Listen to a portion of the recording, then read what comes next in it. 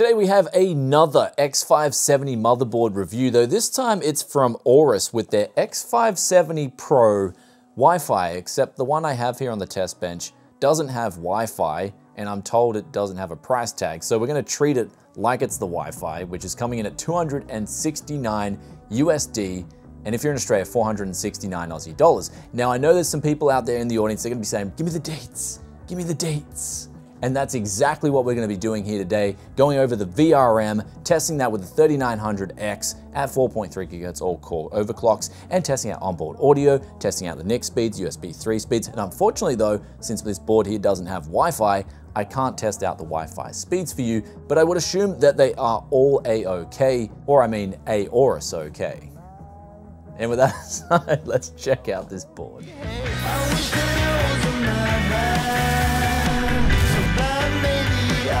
Welcome back to Tech Yes City, and without wasting any more of your precious time, we've got a 14-phase VRM where 12 of the phases are doubled. That's for the CPU. So we're looking at a 2x6 solution there, with the doubler being the Infineon IR3599, and then for the PWM controller, they're using the IR35201. Then for the MOSFETs, we've got the Dr. Moss direct drive MOSFETs. These are the Infineon IR PowerR stage 40 amp MOSFETs. And then for the SoC, they're using two direct phases. These are known as the PPAC2H2L MOSFETs. Now for the chokes, these were a little bit of a tricky bugger to find some information on. From what I gather, they are TDK 50 amp inductors. And then for the capacitors, we're looking at APAC 5K capacitors. Now, of course, the main thing with the VRM is testing out the overclocks, and we've got here a 3900X juicing about 140 watts, and this put on the heatsink a 52-degree surface temperature. And then on the MOSFETs, I was reading 62 degrees. So everything is absolutely fine on this VRM. It'll be easily geared up towards the 3950X, overclocked on air or water. And also in that regard, the heatsink itself has a fin design over the CPU VRM section and weighs in at 149 grams. Now, speaking of heatsink, I've also got these over the two NVMe slots, which are PCIe 4x4, and testing out the speeds, they're absolutely fine. The heatsink weighs in at 31 grams. The temperatures with this heatsink on was 54 degrees on the surface and then 60 degrees in the software. Having no heatsink on in this board saw the temperatures on the surface go to 92 degrees and then 81 degrees in the software. This is repeatedly spamming it. And an odd thing about that too is if you don't have the heatsink on, it will throttle. So it's highly advised to use the NVMe drive, especially on the PCIe Gen 4 solutions, with a heatsink on. So overall, the VRM on this board does check out. Of course, what I've seen with the trend with the X570 boards, and what I've at least spoken to with the motherboard manufacturers, is they are simply over-engineered, and they're all looking at high overclock 16 core in mind in terms of what they can support up to. So 3900X, just like the Taichi I recently reviewed, absolutely no problems on this board. You won't need any active cooling solution. Though on that note of active cooling solutions, there is a small fan on the platform chipset hub, and I didn't report on this on the X570 Taichi review, so I'm sorry for that, I forgot. But the noise is so inaudible, so both Aorus on this board with the Pro Wi-Fi and also ASRock with their Taichi have done a good job of implementing something that is of low noise. Now, what about the onboard audio? Here they're using the Realtek ALC1220-VB, and I found with the frequency response curve, the numbers were absolutely phenomenal. 0 to 20 Hertz, well, should I say 0 to 10 Hertz, only saw a -2 decibel drop off, and then between 10 and 20 Hertz, saw literally like a 0.05 decibel drop off. So phenomenal figures. The rest of the line was pretty much flat throughout the whole frequency response curve, with a little bit of a dip though from 10K to 20K of only about 0.2 decibels. So this solution will be pretty much great for powering any sorts of cans, whether they're mid-range, high-end, if they're not orthodynamics. I did try to use the headphone amplifier built in to power some orthodynamics, and it was so close to getting them at least at a functional level. But unfortunately, it was not to be quite yet, so if you do want to power things like orthodynamics, I would recommend a discrete amp. Now, speaking of the crosstalk, this is phenomenal too, -91 decibels, and the 100 volume up to this level, there's absolutely no leakage whatsoever, so that is perfect. The balance between the left and right channels is also perfect. And then the mic input, at least for onboard audio, is the best I've seen yet with having absolutely no noise, even with noise suppression turned off, and that's bumping it up to 30 decibels, 100 volume. So basically this means you can use this for streaming or use it for audio recordings. Of course, if you do want to step it up to a professional level, I would recommend getting a professional solution for recording. But as it stands, if you want to stream on this mic import and play games with the audio out, it's going to be absolutely phenomenal. So the VRM checks out, the onboard audio checks out. Going through the rest of the features, we've got 5 PCIe Gen 4 slots,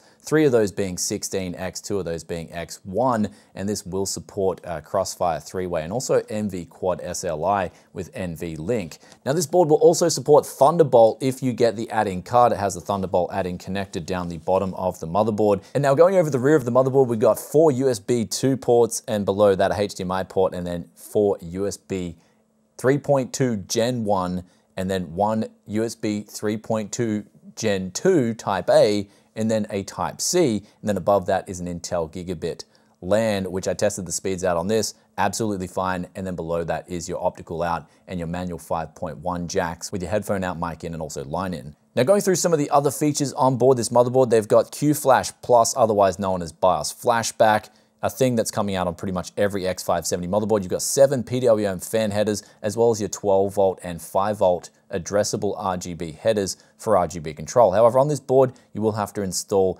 the RGB synchronization software, RGB Fusion 2, which I have made an update to, but I will critique this. I do like the BIOS implementation, for instance, on the X570 Taichi that ASRock implemented, and I'd like to see Gigabyte doing that. But stopping through the BIOS, which is a very important part of any motherboard, and it's great to see Gigabyte and Aorus have stepped up their game, at least on this motherboard in particular. It's a lot easier to navigate now. You don't have any plus or minus voltages. You just lock in that particular voltage. It's easy to get to those settings, and you can save up to 7 different profiles and control the fan headers individually, making your own custom fan profiles and applying that to the rest of the fan profiles if you wish to. Now going through some of the finer details on this board, the top 2 16X slots have what they call PCIe steel armor. So if you're into bending unsecured graphics cards and trying to break PCIe slots, this is going to be a great solution for you. There's also a neat feature that they're offering 2 USB 3 outs for a total of 4 USB ports on a front panel, and also in addition to that, 2 USB 2 out headers for a total of 4 USB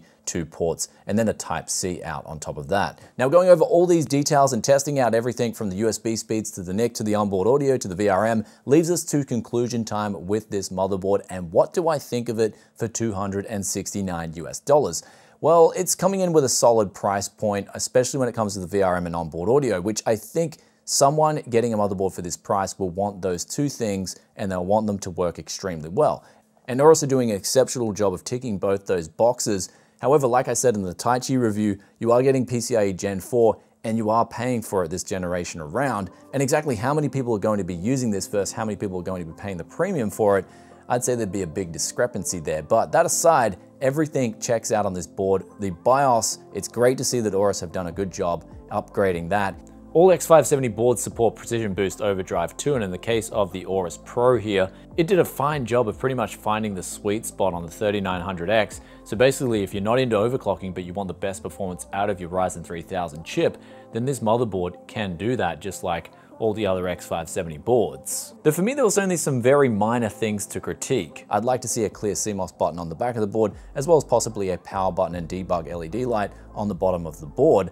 Though for $269 USD or 469 Aussie, they have made a board that works, and it works exceptionally well. And with that aside, hope you guys enjoyed today's review. If you did, then be sure to hit that like button, and keep in mind, this is for the Wi-Fi version, what I'm quoting with the prices. So as for the non-Wi-Fi version, I'm told it may not even be sold in Australia, so I'm not sure there. I will update the description for you guys. But also on that note, let us know in the comments section below what you think of this motherboard, what you think of the Taichi. I'm getting the X570 motherboard reviews done for you guys, and I hope you're enjoying them. With that aside, I'll catch you in another tech video very soon. But on your way out, if you're enjoying the videos enough, sub button, ring the bell, it's down there, and I'll see you next time. Peace out for now. Bye.